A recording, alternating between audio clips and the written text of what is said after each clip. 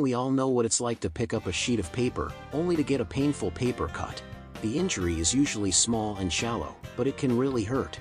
Your body has hundreds of nerves. These nerves are spread throughout your body, from head to toe. In your hands and fingers, though, the nerve endings are densely packed together. So, they're more sensitive than other areas, like your back or arm.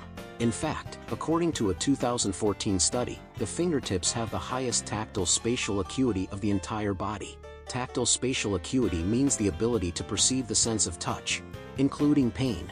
This explains why paper cuts hurt so much.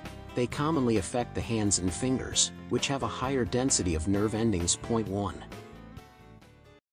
I hope you enjoyed today's awesome fact. Let me know your thoughts down in the comments below. What topics would you like to see me cover in the future? If you liked this video, please give it a big thumbs up and share it with your friends. Your support really helps the channel grow. And don't forget to subscribe and turn on notifications so you never miss an upload. Thanks so much for watching all the way to the end. I'll see you in the next one.